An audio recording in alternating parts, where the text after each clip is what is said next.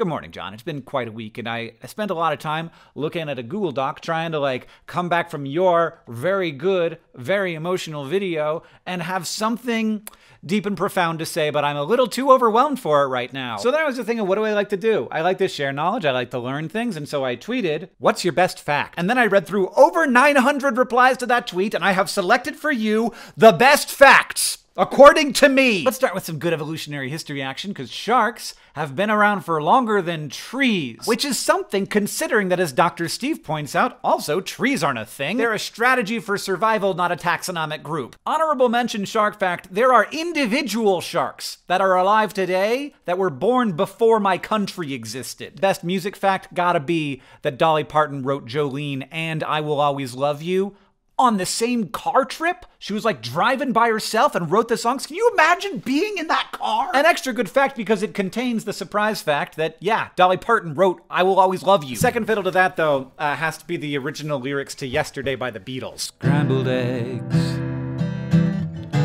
Oh, my baby, how I love your legs. Not as much as I love scrambled eggs. Oh, we should eat some scrambled eggs. It's like they wrote the Weird Al version of their own song first. Best movie fact, I'm sorry, just Vigo broke his foot. I know we all know it, but Vigo broke his foot. Speaking of feet, though, this one blew my mind. The majority of the bones in the human body are in the hands and feet.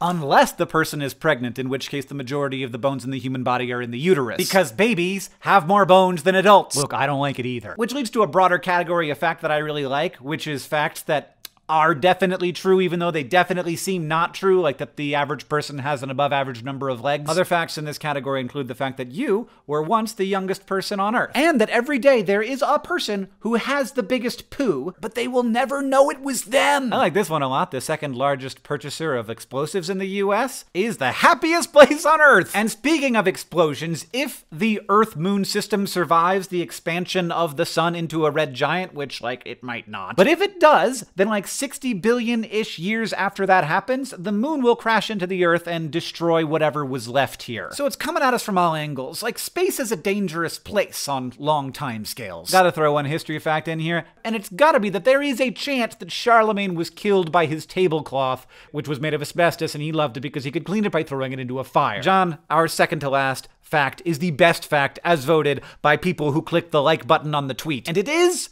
that Arctic comes from the Greek word for near the bear, and thus Antarctic kind of means not near the bear, and there are no bears in Antarctica, and there are lots of them in the Arctic. But I have to add an addendum fact to this because this is not why we named them this, it's a coincidence. The Arctic is near the bear because of Ursa Major, the constellation in the sky above the Arctic. The bear that the Arctic is near is barely a bear at all. It's a dipper. But John, the number one fact in my judgment, the one that I liked the most because I did not know it, and I have believed the lie my whole life, is that fingers don't get pruny because, the water absorbs the oils out of them, or whatever you've been told your whole life, because if nerves to the fingers get cut, they don't get pruny anymore. It's not a physical reaction, it's a neurological one. Our bodies are intentionally making our fingers wrinkly, probably so that we don't slip when we're in the water. Why didn't anybody tell me this? Who was gonna tell me? Everybody, thank you for sending in facts on Twitter. John, congrats on the book release, and I'll see you on Tuesday.